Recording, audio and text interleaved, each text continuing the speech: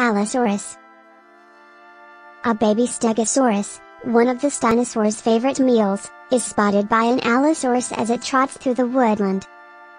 The carnivore dashes on 2 feet at a speed of roughly 21 miles per hour, comparable to a car cruising through a neighborhood.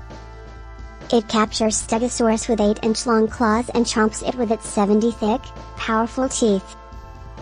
Vicious carnivore. Experts are uncertain as to whether Allosaurus occasionally scavenged dead or dying animals or exclusively sought living prey, even enormous plant eaters like Apatosaurus.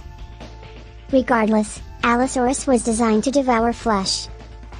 Allosaurus could open its mouth so widely that it may have occasionally sliced its toothy top jaw at prey, like a sharp knife, according to recent studies on dinosaur skulls. Then, when it was time to eat, like falcons and other raptors, Allosaurus likely tore off portions of flesh by pulling its head backward. Even a bite mark from an Allosaurus has been discovered on a Stegosaurus neck plate. During the Jurassic epoch, about 145 million years ago, Allosaurus thrived. This dinosaur, which belonged to the theropod family, a group of extinct animals that walked on 2 legs, could reach a length of up to 40 feet from head to tail and was roughly the size of a Tyrannosaurus rex, though most Allosaurus fossils are about 28 feet long. However, compared to Allosaurus forelimbs, T.